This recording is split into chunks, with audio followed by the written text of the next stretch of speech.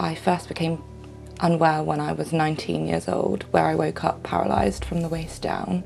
I lost a lot of confidence and my independence. I have a condition which causes me to have multiple seizures up to 30 to 40 times a day. The most thing that I get said to me is I don't look disabled. I'm proud of myself because even when I got told that I might never walk again, I managed to get myself up and walking.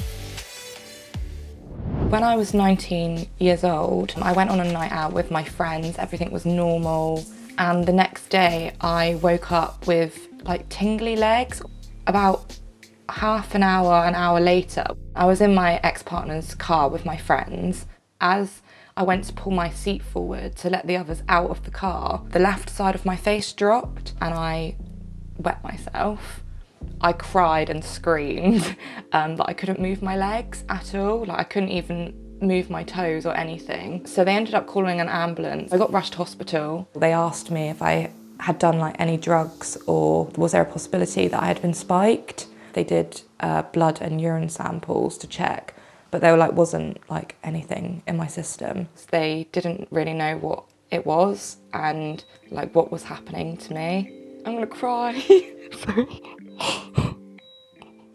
I suffer with functional neurological disorder. It causes me paralysis, blindness, I have seizures. I use catheters to go to the toilet because my bladder goes into retention.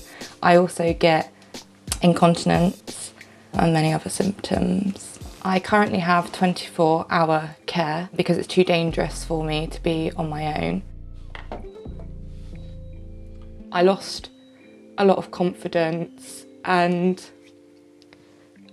my independence. I like looking at photos like that to remember what I used to be like. That was when I was 18, just before I became unwell, when everything was normal, when life was great. I got a call from Mari-Jade's boyfriend at the time. Mari-Jade's in hospital because she's paralysed. Initially I was just shocked when he said it on the phone and I rushed over there. And for me it was heartbreaking just to see my child in that state, see the absolute heartbreak in her eyes, the fear in her eyes. Just to see her in the state she was in, it broke my heart. I felt helpless. Nobody really knew what was going on and nobody really believed anything. I had to give my job up. I was a full-time carer for her. She was in hospital 2.5, 3 months. I was there every day, wasn't I?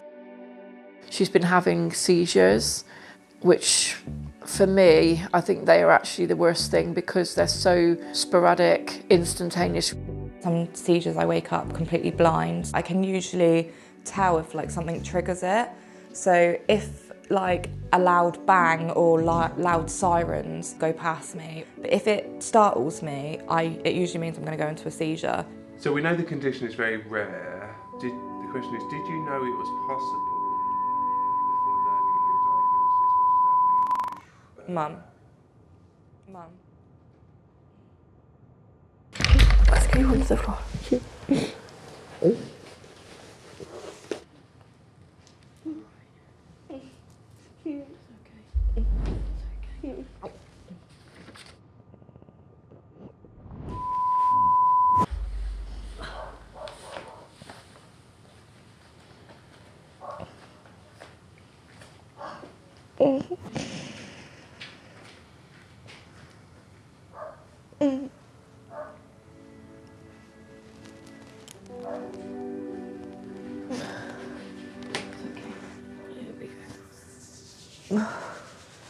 Right, just rest. So tired. It's okay, don't worry, just rest for a second. I tried so hard not to go into that.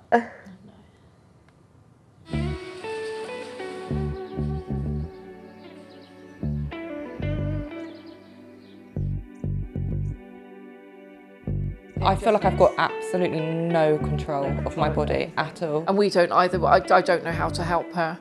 All I can do is help her when she's having a seizure, but I don't know how to stop it. I don't know how to prevent it. There's been a lot of research and a lot of people have been diagnosed with it.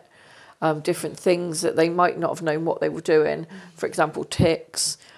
paralysis, seizures. They were all coming under that umbrella of FND, Functional Neurological Disorder. She had a rehabilitation nurse for 6 weeks, came in every day just to teach her how to be herself again, how to feed herself, everything. We didn't even try with the walking to begin with. She was paralysed. I'd never posted anything on TikTok about it before, and it was literally just a video of me in my wheelchair, standing myself up and taking my first steps. I ended up getting 1 million, maybe more views and so many comments. And then I started getting quite a lot of hate from it. The most thing that I get said to me is I don't look disabled. I get so much backlash from people where they don't believe that I can be okay one day and then I can't be the next day. Some days I can be a lot more mobile than other days. So some days I get complete paralysis. I'm proud of myself because even when I got told that I might never walk again, I managed to get myself up and walking.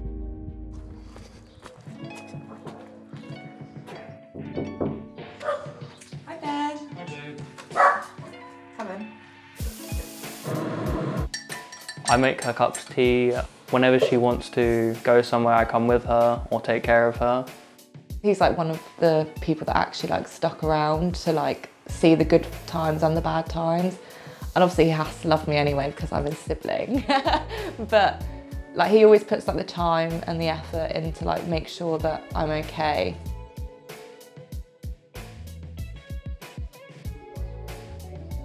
They do? They don't stay together though because... They do stay together. Hello Gracey! Kiki! Hi! Ready, steady, go! Gracey has been part of my life for the past 4 years. I got her when I first became poorly. Gracey is really important to me because not only does she comfort me when I'm feeling really sad and low, she also has saved my life a couple of times because one of the times I had a seizure and I knocked myself unconscious. And when I woke up, she was lead underneath my head. It was stopping my head from smacking the floor. And then she also barks to tell my carers when I'm having a seizure. I'm just obsessed with her. I know. She's like my child. She is your child. Your mummy's baby.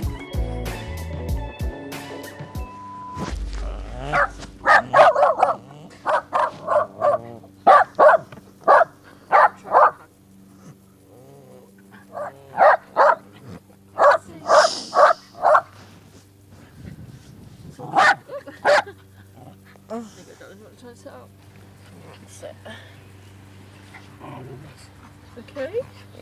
Well done, Ben. My eyes hurt. Oh my. You okay? Yeah.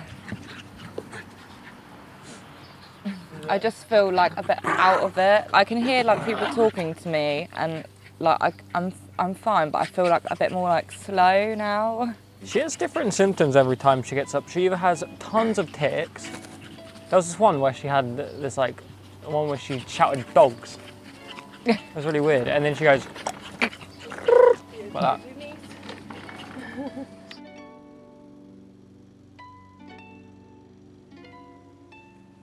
I've been obviously unwell for the past 5 years. Although I progress for a little short amount of time, it then gets bad again. So it's 2 steps forward and 5 steps back.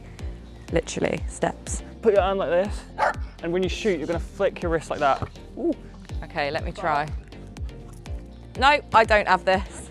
I've finally got onto a course of therapy called EMDR. EMDR therapy. So I've been completing that for the past 6-7 months. There is research that shows that it can help with seizures and functional neurological disorder symptoms.